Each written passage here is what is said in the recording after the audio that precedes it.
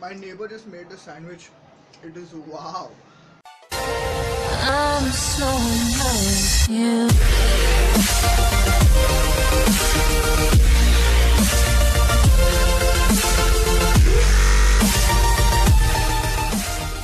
Hello everyone and welcome to Bike Nomads. Today's video is not going to be a moto vlog, but it's going to be a very useful video for all you aspiring YouTubers out there.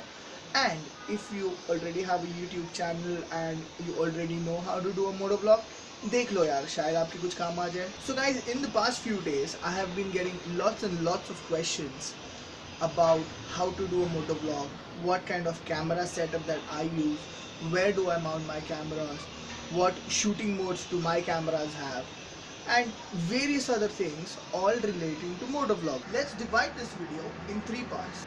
Equipment. 2. Moto vlogging setup. 3. Editing tools or editing software that can be used to create your beautiful videos. So let's start with the first topic of the day, that is equipment. So when we are talking about equipments, we are talking about cameras that you use to create your videos. We are talking about microphones that you can use to create your videos better and crisper. So talking about equipments, let's start with the primary camera that I use, which is this one that I'm shooting on right now. That's a Nikon D700. It is not necessary that you need to have a DSLR camera to shoot. You can shoot your videos on anything that you feel comfortable with, but it should have a good clarity. So let's discuss the action cameras that I use in my motovlogging equipments. So this is an Ion Air Pro 2. Talking about the second camera that I use, that is this. This is a Xiaomi Yi action camera. It's a 2K camera. So we'll discuss in detail about these cameras just in a bit. So let's talk about the Ion Air Pro 2. There are 3 cameras that are launched by this company till date. One is Ion Air Pro, 2 is Ion Air Pro 2, and the third one is Ion Air Pro 3. Not much of a difference in the cameras, but just the imaging sensors are a little bit better with a pricing range. Now I got this camera for $117 to be precise from US, and you can get this camera or Ion Air Pro 3 in India as well through Amazon.com. The link for this camera is in the description below. Do check it out. Talking a bit about this camera, this gives me a full HD 1080p recording. This has a 14 megapixel image sensor as well as a 30 meters waterproofing depth without any case. Yes, you guys heard me right. This camera does not require any waterproofing case to be underwater. So if you see this panel is a waterproofing panel. Once this is put in and it's secured by this clip, this camera can go underwater with crisp clarity up to 30 meters. Trust me, I'll show you the underwater footage right here somewhere. It's great. Few other features that I liked about this camera: this is a Wi-Fi enabled camera and this has a 180-degree field view angle. So I was searching for something which is better than a SJ, better than the Xiaomi, and better than all the other cameras that are available in India, but at the same time it is not as expensive as a GoPro, and here it was. Now the secondary camera that I use is this. That's a Xiaomi Yi 2K action camera. This piece of baby.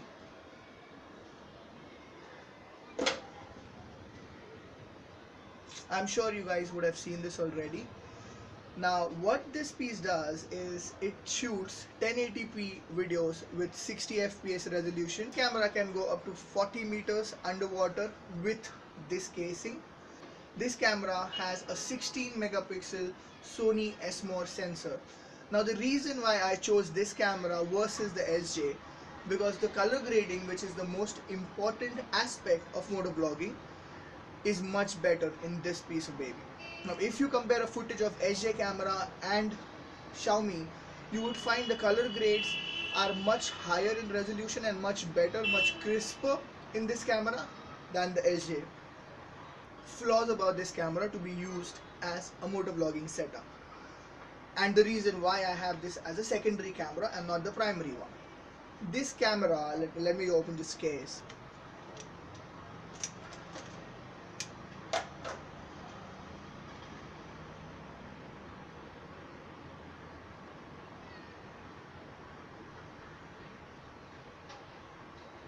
Camera does not have any audio port. You cannot connect an external mic to this camera. First flaw, that you cannot use it as a motovlogging camera. Problem number 2 with this camera is the battery. The stock battery that you get with this camera is very weak.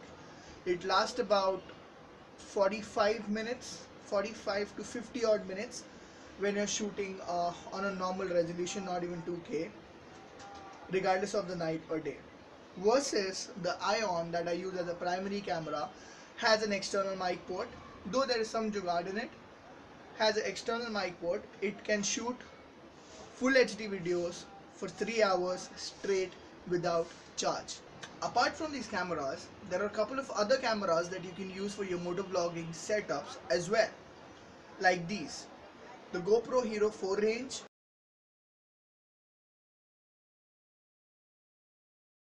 the GoPro Hero 5, SJ cameras, the Garmin,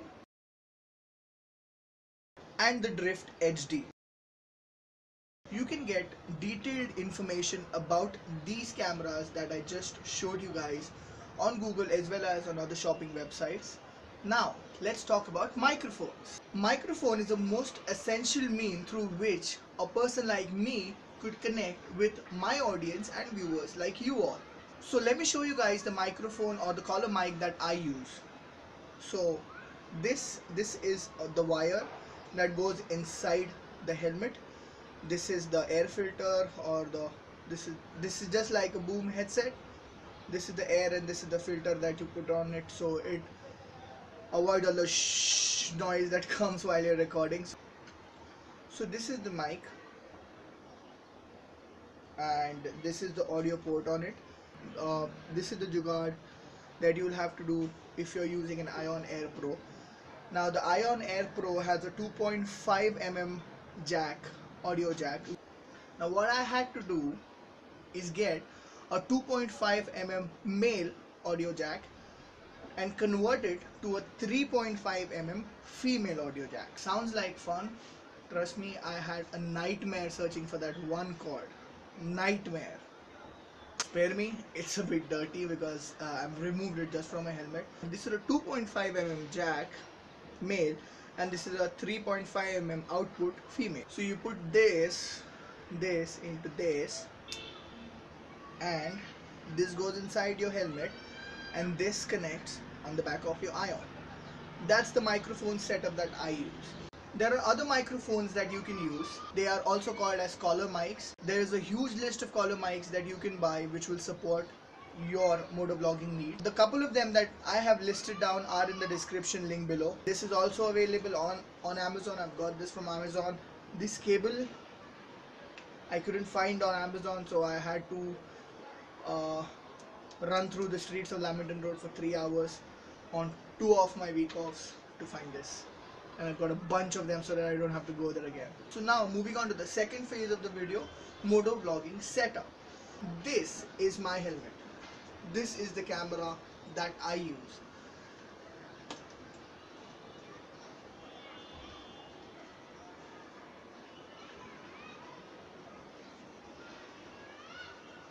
So this is a Soul Unicorn. This is one of the finest helmets that I could get because it was tried and tested. So let's talk about the mounts or the places that you can install the Ion camera on. This base plate is what you get with the Ion inside the box. There's only one base plate, so I cannot actually show you how this looks, but so this is the base plate. This has a 3M tape. So this is a 360 swivel mount that also comes in the box with Ion. So how did I set it up? So this is the first place where you can set up your Ion. Second place where you could set up your Ion on full face helmets is this. Now the same plate that is here, you can put it vertically over here and switch on the image rotation feature in the Ion. So the camera would be here and it will be facing the front. Now because this camera is tubular in shape, it will not usually record your side helmet and all because it's long enough. So that's a benefit that you have with Ion. Talking about the Xiaomi, this camera can be mounted at 3 different places. Is this when you do not have the Ion? I just remove the 360 mount and I can install this. The second one that I use majority of my times when I'm shooting a secondary camera video, that would be this mount, where the camera is like this or it is like this. Along with this, we also have a third place where you install the camera here. So you install a base plate and then you install a 360 rotational mount, and this is how the camera looks. चलो भाई, camera भी operate करना सीख गए, video भी shoot कर लिया. What now? The footage that we just recorded or just we learned how to record is a raw footage. You cannot use the raw footage because it is not presentable. So how to make your videos or your footage presentable? The only way to do that is learning an editing software. What editing tool to use, how to use it, how difficult is it to use. We'll discuss all these pointers in detail in the next few minutes. Everyone that I've met in the recent days have shown me gestures as it's a big deal to learn editing software, or it's a big task to learn editing software. But if you dedicatedly sit for 2 hours in front of the editing software with a correct tutorial from YouTube that will connect to the software and make you learn how to edit, it's my guarantee you can edit a perfect video for 10 minutes with perfect intro, beautiful transitions, and amazing outro. Let's talk about couple of editing softwares that are available in market which are easy to use for self-learning. One is Sony Vegas Pro. YouTube space is filled with tutorials for operating Sony Vegas Pro. I'm sure we all must have heard of Windows Movie Maker. It has been in market for a long. Now it's time for something new, something better, something much faster. I'm talking about Adobe Premiere Pro. I'm using Adobe Premiere Pro 2017. It cost me around 3000 rupees every month for licensing that software. I tried using the cracked version. It sucks big time. It does not have any updates. It is slow. It takes 4 hours to render a 15-minute video. Comparing to the current version that I'm using, 10 minutes to render a 13 to 15 minute high resolution video. That is Adobe's current version of update on the Premiere Pro. Here is the link to the tutorial. Click on the I button over here for the tutorial to learn Premiere Pro, from which I learned using it. It's around 16 minutes video. If you watch it twice or thrice, I'm sure you will be able to edit a beautiful video out of that tutorial. So now that we have covered all the 3 pointers that we had on our list today, let's summarize what we discussed about. Point number 1 that we discussed is equipment. Point number 2 that we discussed today is motovlogging setup. Point number 3 that we discussed today was editing tools. So guys, if you like the video, please give it a big thumbs up. It really matters a lot to me. It motivates me to do frequent uploads, to get new ideas to the table in front of the camera for you all. If you think I have missed any part to be covered in this video today, please put it in the comment section below. I'll make sure it gets covered in the next how to do video that we are going to be doing soon. If you guys think that you guys want to see more of such kind of vlogs on how to do stuff or how to do it by yourself so that you don't have to shell out a lot of money, please put it in the comment section below. I'll be more than happy to look through the comments and work on the feedback you guys are giving me. So that's all from me, Amit, at Nomad today. See you guys until next time.